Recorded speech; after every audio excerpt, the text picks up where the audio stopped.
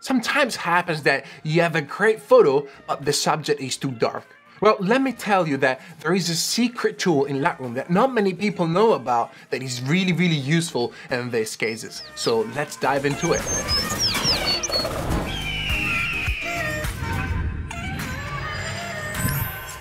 What's up everyone, welcome back to the channel. If you don't know me, my name is Simone and I'm a professional Italian photo videographer. And in this channel we explore strategies and tools to improve our photography business and productivity. Now when I was in Tenerife there was a beautiful sunset and I showed a few pictures of my girlfriend with a very nice reflection while at the beach.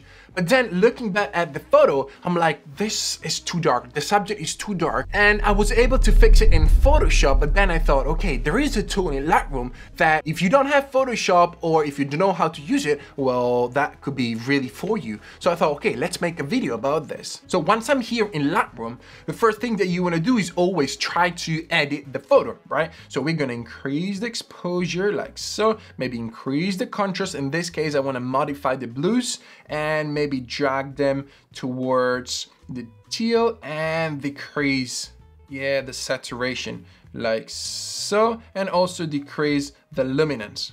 So maybe dragging the hue a little bit towards the right again, and I think this looks pretty fine. Now let's create an S-curve right here. So we decrease the shadows, increase the highlights a little bit and drag up this one like here. Very nice. Then let's play around with the temperature and see if there's anything that we like more. I think this looks great. And then I want to create a rigid filter to showcase a little bit more these mountains right here. So let's reset all the effects, increase the exposure and drag this towards the yellow to make a contrast on this part of the image. Maybe let's increase the shadows a tiny bit. There you go. And more towards the yellow, this part. That's it. That's very nice. Now, this picture looks great already. We can remove eventually this person. Let's operate some magic here. So I'm just gonna use this tool to remove the people and there you go. Maybe let's increase the feather so we blend in together and there you go. I think that looks fine. You're never gonna see it. All right, now we have our subject, but I think it's a little bit too dark. One thing that I can do is use a gradient filter to then increase the brightness on the subject. But then in this case, what happens is that there is a kind of a weird halo around and there is one tool that we can use to don't have this halo. So let's not use this one. We can use the brush. So we go towards the subject, and even in this case, we could just paint on around the subject, try to be as precise as possible, but this would be very difficult. And what happens in this case as well is that you're going to create a halo around that is not really pleasing to your eyes. So the tool that we need to use is that when you select the brush, you just scroll down, and here when you have all the options of the brush, you need to click on auto mask. And what auto mask is that it selects and understands already what you're painting of and tries to stay below the margin of that kind of object. So in this case, if we're painting in this area where the skin is, then even though you're moving towards the sky, Lightroom understands that you want to stay only on the skin of the person in this case and just paint on it. There you go. Now, if you want to see what you're painting of, you just click O and you see that in this case, Lightroom didn't go through the skin. Maybe in this case, yes, so you just want to use the erase, then cancel this part. Very nice. And then maybe go back there afterwards or just keep going. So you go back in the brush and then maybe paint around. Yeah, can you see that Lightroom is not going into the sky, but it's just staying on the skin. And this is really great because afterwards I'm going to show you that once you finish to do this, you'll be able to create a very nice effect. So you just keep moving on the body. There you go.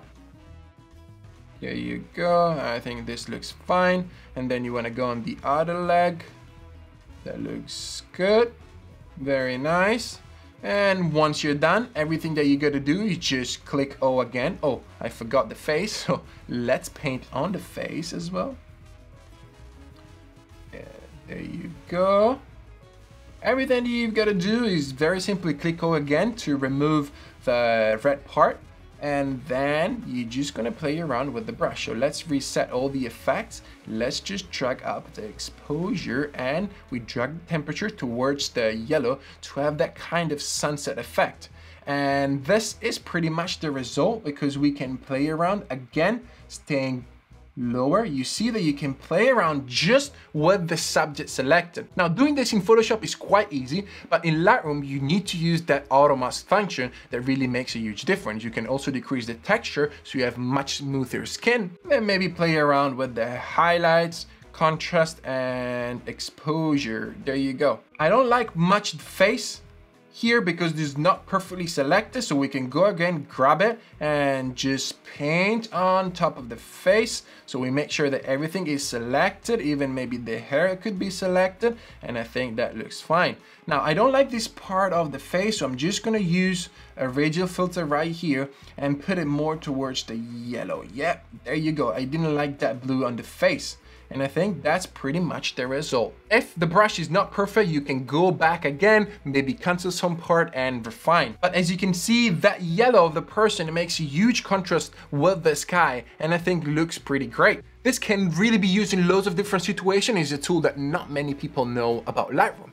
And if you're into Lightroom, if you're into Photoshop, if you'd like to learn more about these two software, I just want to tell you that I launched 2 brand new courses about them that you can purchase in bundle for a discounted price, where I show you how to use these 2 incredible tools from the ground. I'll leave you the link down below in the description. Check them out because the tiny price will increase very soon. And if you enjoyed this video, you'll also probably enjoy this playlist where I show you how I edit my Instagram photos. Don't forget to leave it a thumbs up and subscribe if you haven't already. Thank you very much for watching, and I'll see you in the next one. Ciao!